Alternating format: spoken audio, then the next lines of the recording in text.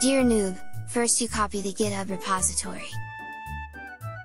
Then you open Builder that you have installed from FlatHub.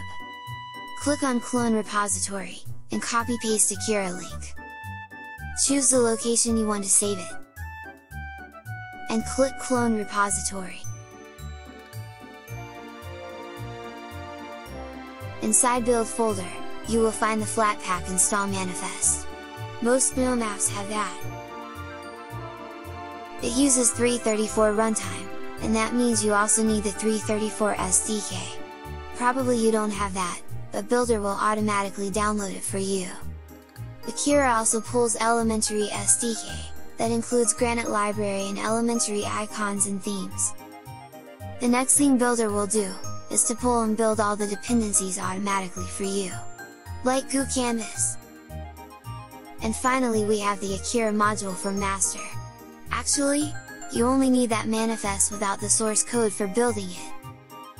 Next just open the build panel, and hit build. Builder will discover the Flatpak manifest and will take care of everything for you.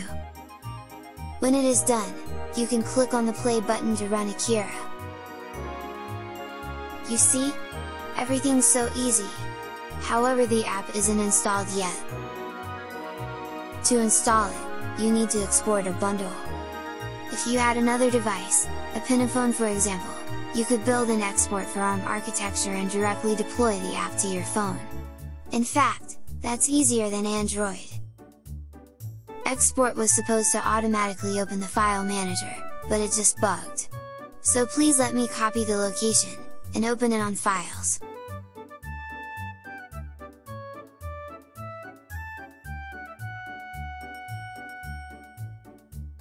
Here is the OS tree file structure, and one thing you need to know, is that none file will be randomly installed and mess your Linux system. Also Builder keeps everything in cache, so the next build will be faster. But we want to go a directory up, and get inside staging that our Flatpak bundle is.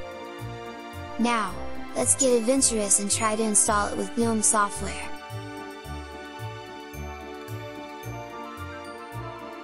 It will ask for a password because it is going to install it system-wide, and the bundle isn't part of a verified store.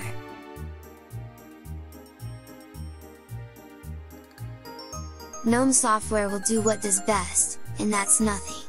So let me cancel this, and install the bundle from a terminal.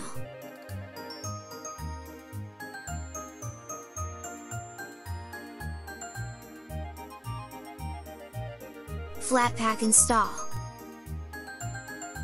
and the name of the bundle, and it will ask for a password again. And we have some more stuff to update. That ensures everyone's using the exact same frameworks, so we all have the same experience. All done, and now we can run Akira from shell.